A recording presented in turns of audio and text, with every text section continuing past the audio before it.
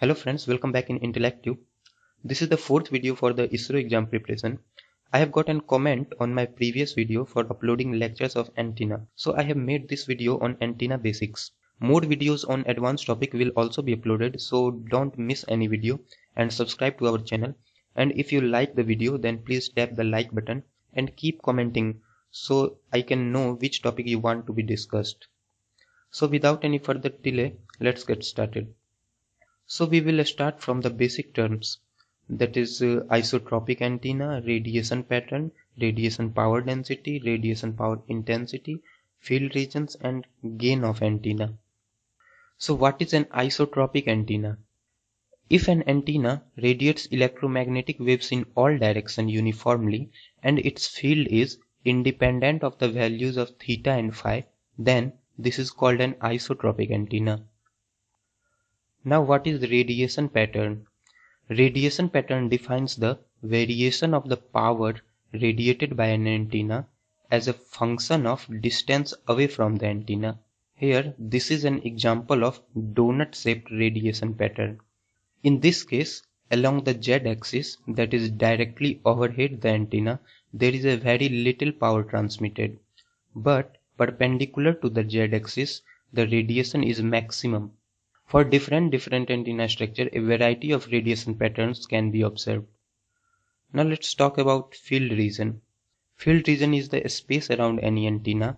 It has been divided in three categories: the reactive near field, the radiating near field, and the far field.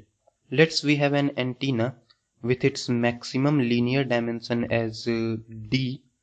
Then the far field region is the space which satisfies the three conditions.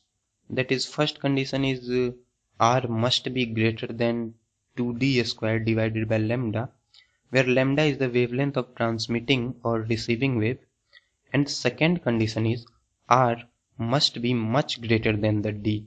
Here much greater sign represents that the left hand side must be at least 10 times the value in the right hand side, and the last condition is r must be much greater than the wavelength of the transmitting wave.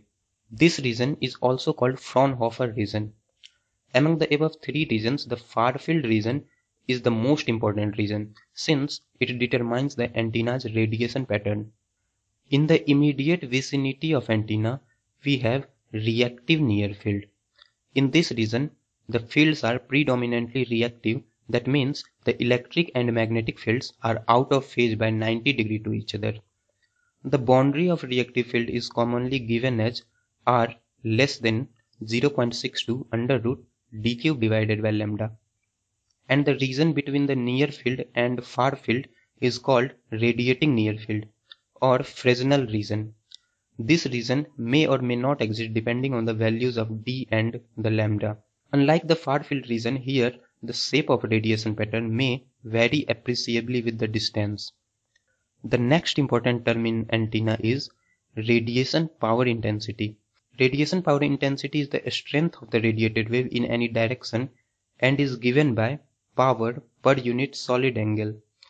Its value is defined for a given solid angle and its unit is watts per steradian. On the other hand, radiation power density is the strength of the radiated wave at a given distance and it is given by power per unit area. Its value decreases as the distance from antenna increases. Now the most important topic of antenna basics is gain of an antenna. Gain of an antenna is described by either directive gain or directivity. So let's see what is directive gain. Directive gain is the ratio of the radiation intensity of the given antenna and the radiation intensity of the isotropic antenna. Let's consider we have an antenna which radiates power of different values in different directions. And if we calculate total power of the antenna, then it is 48 watt. Now, if an isotropic antenna radiates this much of power, then it will distribute 8 watt of powers in all the 6 directions.